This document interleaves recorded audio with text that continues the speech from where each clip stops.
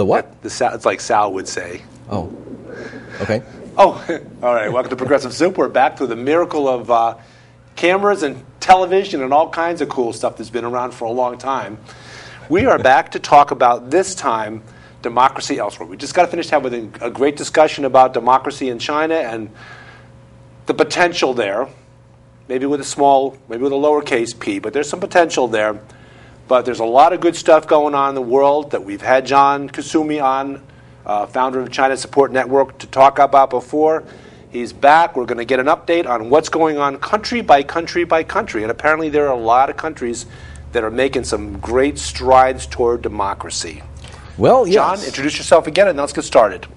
Yes, I have actually keyed in on the price of food as an essential driver of, the fact that people are, having the unrest, and they're coming out on the streets and they're protesting, and each and every, the Arab governments are under pressure. But even now you look at Europe, and you've got people on the streets. Greece has been exploding. Spain got a very surprising, very large protest movement.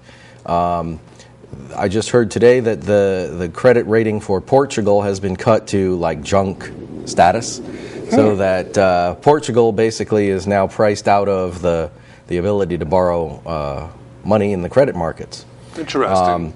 There's been unrest there, but Ireland has been under pressure. There's been unrest there. Iceland, if you go back a ways, Iceland had lots of protests in 2008. Yeah.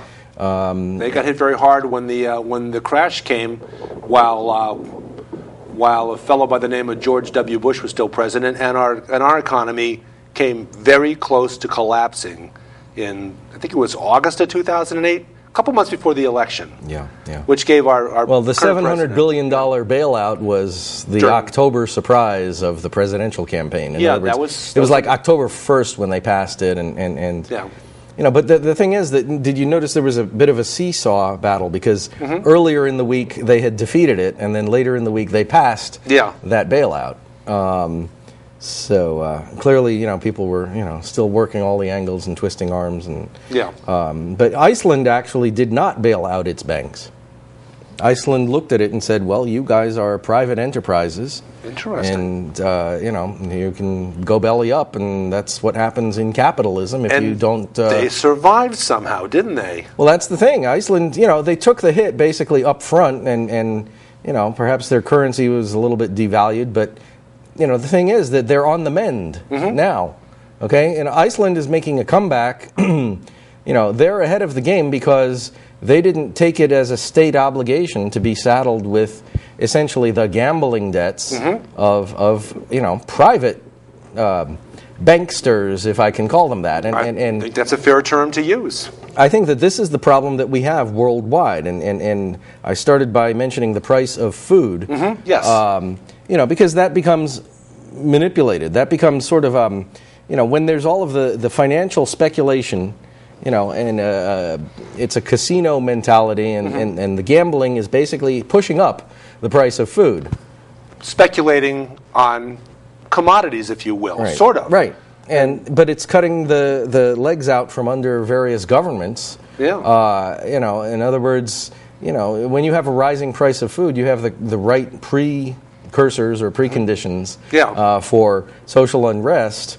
And of course we can add into that gasoline. If you have the price of oil is another matter of speculation. You saw how hard it was on middle class Americans, and lower class, everybody but the uber rich pretty much felt the pinch of $4 plus gasoline in the United States a few months ago. And of course there was all kinds of speculation on the part of Fox and their party, hopeful speculation that gas would spike up even higher if that could give them an opportunity to cut the legs out from under the current administration, because they seem to not worry about horrible things happening in America as long as it furthers their goal of getting that black guy out of there. The Republicans pretty much seem to want a collapse or a calamity. Sure.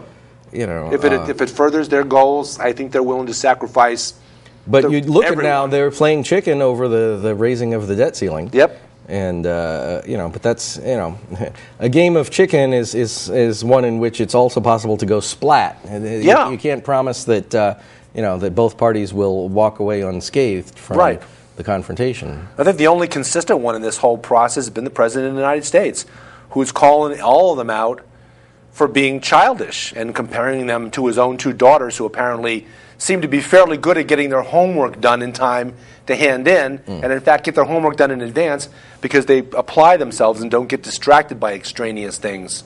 And the Congress, on the other hand, apparently, both parties included, are playing this game of chicken with our lives, with our livelihood, to try to score political points. So, back to food and problems, food and economic problems.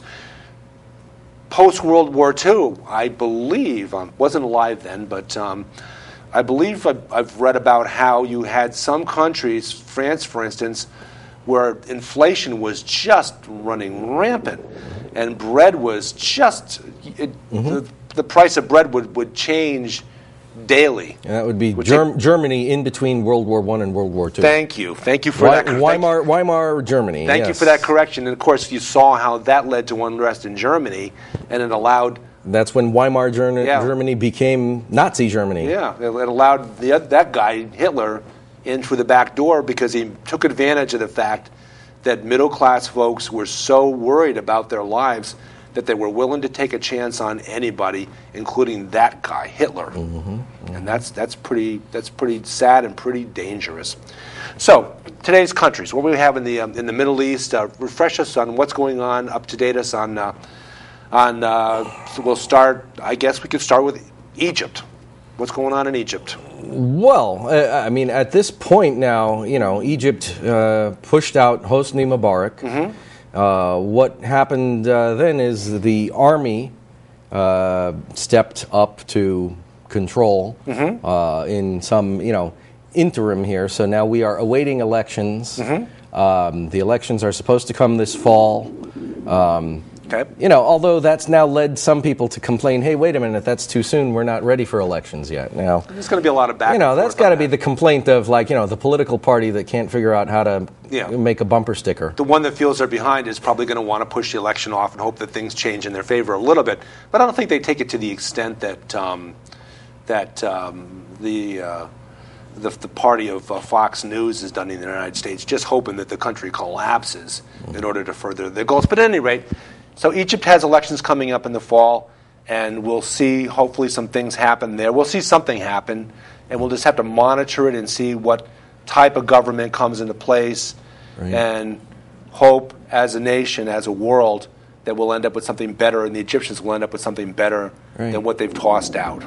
Well, but I think that something got started. In other words, the Egypt revolution was partly inspired because of an uprising in Tunisia that succeeded in pushing out their dictator. Yes. So now the thing is, in Tunisia it was nicknamed. Some blogger came up with the term, the Jasmine Revolution. The Jasmine Revolution. What a nice sounding term. Yeah, and so the Arab Spring is basically the Jasmine Revolution. However, there are people who take that and apply it farther afield. In other words, it inspired some young Chinese to call for a Jasmine Revolution in China. And actually, that's, I think, a step in the right direction. I really, there may be such a thing as hardliner dissidents and moderate dissidents, in which the hardliners want, a regime change. It's like, okay, you're the party in power, or if you're Hu Jintao, you've got to go. That actually worked out well in Egypt, where the population just came out and said, Mubarak, be gone. They just stood in the streets and said, we're not leaving the streets until the guy's gone. And so they had a singular focus on one thing, pushing out Hosni Mubarak. And that served them very well. Now, the thing is that dissidents may also exist in the moderate flavor, in which it's, here's a reform agenda, and we're going to be reformists, but we're going to think about sitting down with the Communist Party to try to work out the future of China. Incrementalists, in other words. Yeah. Little by little. And they exist, but, the thing is that to the communists, that's the more reasonable path to sit down and discuss the future of China. But the communists don't even entertain that. In other words, by rejecting the moderates, they tend to create a more hardline democracy movement. By not at least agreeing for some movement towards what everybody seems to be looking for. You create more hardliners. These revolutions in the Arab Spring, though, are kind of showing us that hardline is the way to go. In other words, go ahead, become hardline. Push out the dictator. That's certainly gets on the news better. It's certainly more newsworthy. That's to the be thing. hardliners. A revolution has got to change two things. It's got to change the party in power, and then it's got to change the system of the society. And I recently gave a speech to a conference because the Chinese dissidents were, they convened this large conference at a hotel.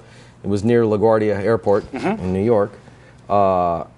And this conference was hearing from various people, including older Chinese dissidents, and then Tiananmen generation Chinese dissidents, plus the Falun Gong practitioners, and then these younger, we'll call them Generation Y Chinese dissidents, who have called for a Jasmine revolution. Now, the thing is that everyone's getting on board. In other words, I guess Generation Y has found its voice and influenced the pro-democracy movement, because this was a conference to be supportive of a Jasmine revolution for China. But I gave my speech there, and I started comparing Egypt with China. And, again, it comes back to the price of food. Yes. All right. Now, I had said that I have advice. In Egypt, if you now have a clean slate or a new opportunity to remake, government, I have these two pieces of advice. One is do not accept any loans from the IMF. International Monetary Fund, yes. Right. And two is make sure that your government owns and operates its own central bank. All right. Now that's the advice that really needs to be taken up, because the Western world, or we can say the free world, has basically fallen into the hands of private bankers. Centralized people making decisions about other people's lives who are very far afield from where they are. Right. And honestly, we're supposed to have a private sector and a public sector. Yeah. But the ownership of the Federal Reserve is private. It's a cartel.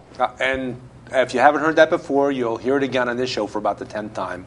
Very factual. Federal Reserve is neither federal, nor is it a reserve. It's a privately owned corporation which takes our money and then lends it back to us and gets paid to do that. Now you can get that from anywhere on the political spectrum. People all across the political spectrum are of one mind on that important factor, that the Federal Reserve, and again, as an extension of that, the International Monetary Fund. Well, we talked about it on the show. Since your show is called Progressive Soup, that means that you don't have to be a libertarian or a right-wing or a red pill type of person. Here you are, a progressive. But we agree. And I'm, by the way, for my part, a practical idealist. And we agree. The Federal Reserve, is about as Federal Express.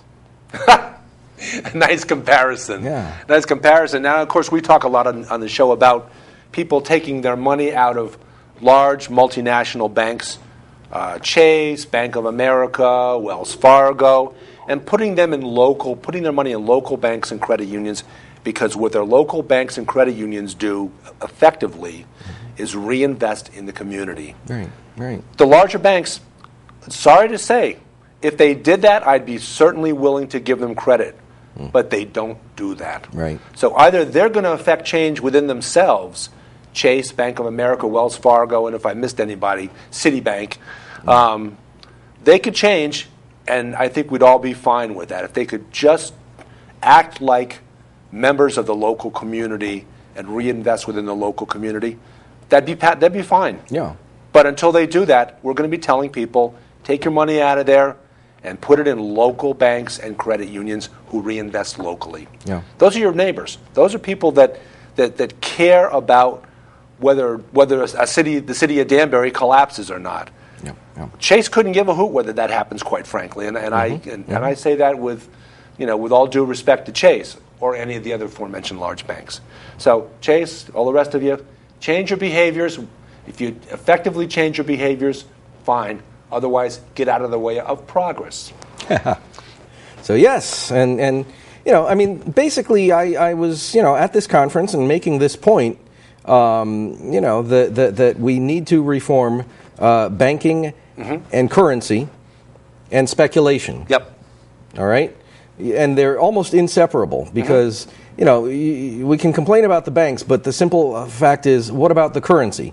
All right, because at this point in time, it's not the gold standard; it's the trust me standard. All right. Well, in other words, there is no backing to the currency. It's that we are, placing faith or placing stock in the words of the Federal Reserve, because they can stamp out something that says Federal Reserve note. Yeah. But it's words. It's entirely words, and it's words from the likes of Ben Bernanke. And we're basing and trusting our economy on that. And my friend, without trust, capitalism doesn't succeed. Yeah. Capitalism, to be successful, and we are very strong capitalists here on this show. We believe in the free enterprise system, but we all know that when people lose faith in their government, in their banks, in the institutions that we're depending upon to represent us and be good and do right by us, we lose faith, then the whole thing collapses. And we've seen that in America in the Depression. Banking, speculative banking, and everything that evolved out of that took us into a depression. Right, and a lot of people think that a currency should at least be pegged to a commodity standard. It doesn't necessarily have to be the gold standard. It could be the silver standard.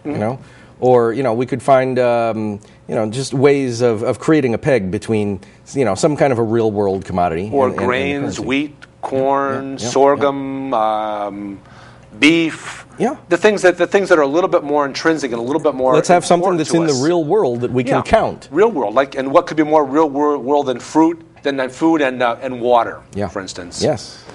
And so the thing is that banking and currency needs to be reformed, but so too is this speculation, and this means Wall Street reform. All right, because I think there should be a law that if you order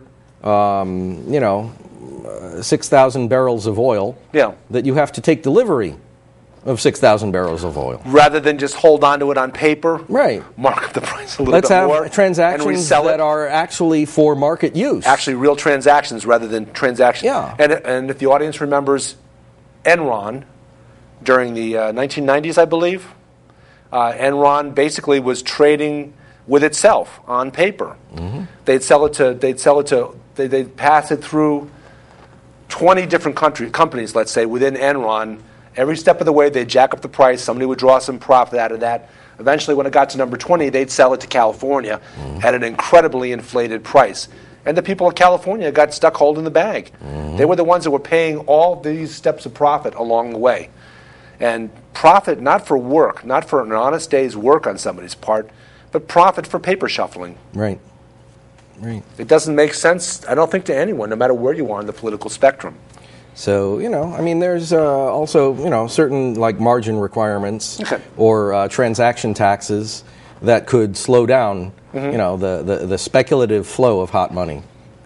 And the thing is that when we come to realize that it's driving up the price of food, that in poorer countries, that the price of food is a matter of life and death. Yes. All right? We are like killing people, or we are, people are dying of starvation right now. Because somebody in a commodities market somewhere is making an extra little bit of profit. And isn't that a shame? Well, no, we simply shouldn't have the speculation. In other words, if you order 10 tons of grain, take delivery of 10 tons of grain. And then market the grain. Don't market paper. Yeah. So, when a transaction really means that something's actually happening or exchanging hands, then then you've got a real world counterpart to this on paper transaction. Okay, back to Egypt, Tunisia. Where else?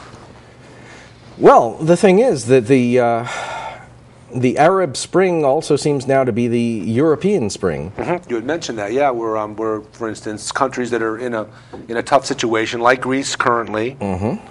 Is the people are looking for something a little bit better, something a little bit more responsive from their government. Apparently, Spain has ended up with two political parties that dominate the whole process and Sounds pay familiar. no attention to the people. Sounds familiar. They're, this inbred, corrupt system. Sounds even more familiar. And yes, so it sounds like Spain has basically American-style democracy. All right. and they're trying to, well, at least the protesters of that movement would be trying to overcome that.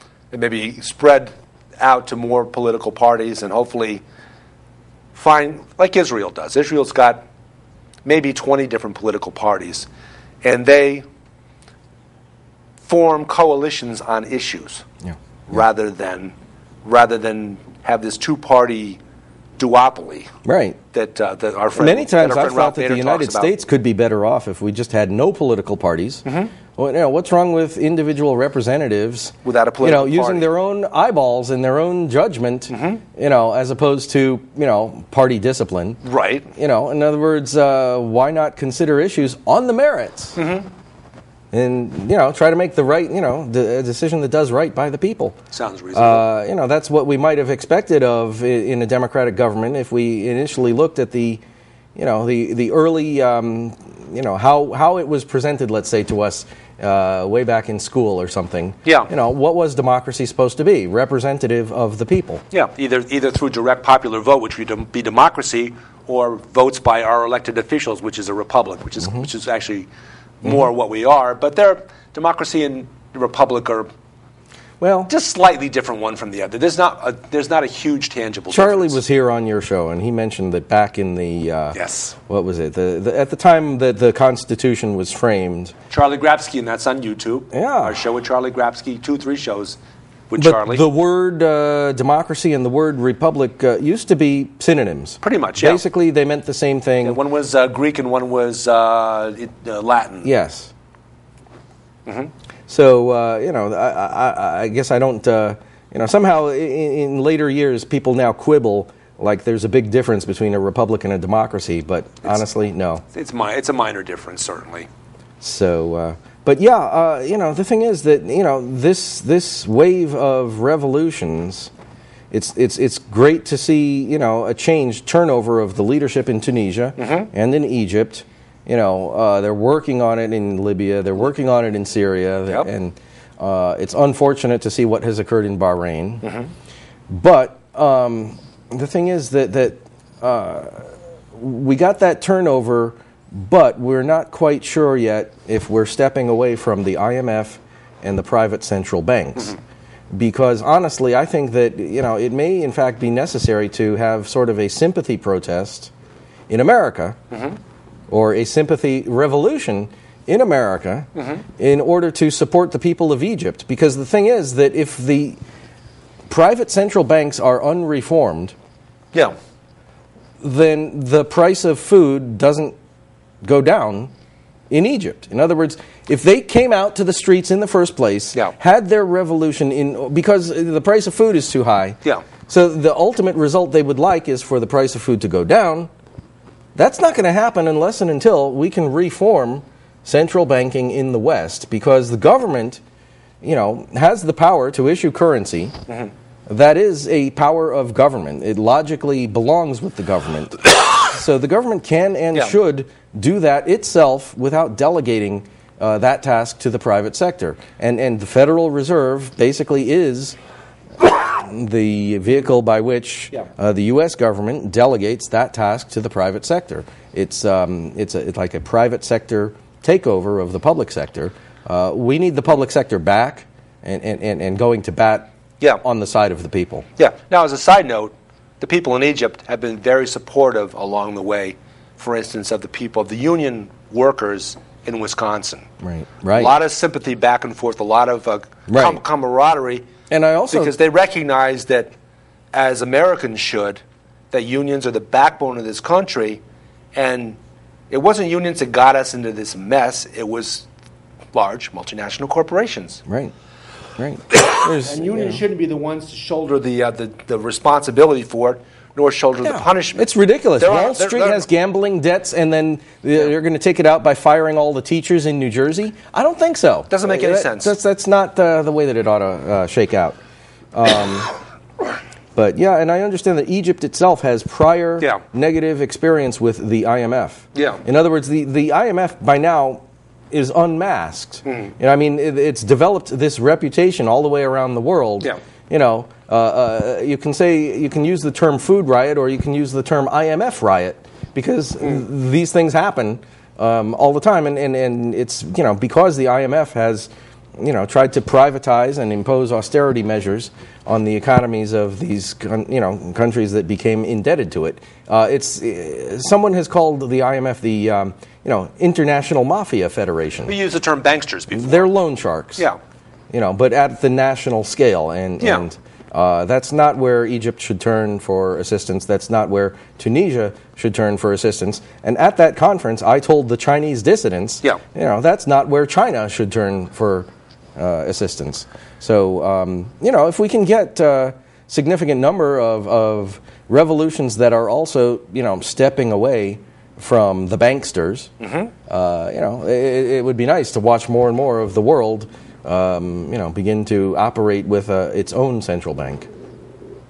Reasonable solutions. But not, by the way, let me say, that means a public central bank in each country. All right? Yeah. I do not mean centralized. Right. I do not favor any form of, like, one world government. Right. So decentralization away from that one world banking system. Right. Into, and I'm really not sure if banks in various countries would be competing with one another if they knew that the bank in France, let's say, knew it had no chance of doing business in Spain.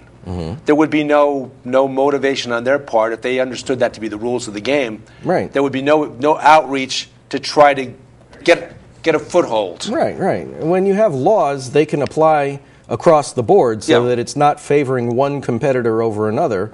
You know, if the tariffs were raised at the border on Chinese goods, you know, it applies equally to all importing firms. Everyone would have to, you know, play by the rules of the road. Seems reasonable. Seems like a pretty reasonable and sensible solution to what may be viewed as sort of a complex problem. Right. Thank you again for joining me. We'll have you back many times in the future to update us. Congratulations on the Cablevision. Thank you very much. It's pretty exciting that we'll be on, starting this month in July 6th, tomorrow, and going forward, Wednesdays, 6:30 to 7 p.m., Cablevision, Bridgeport down to Greenwich, and it's exciting, and we're trying to get some good progressive shows on all these stations to look at the world in a more objective and a less angry eye. We want to find common ground for sensible solutions. Come join us. Thanks. Well, thank you for having me.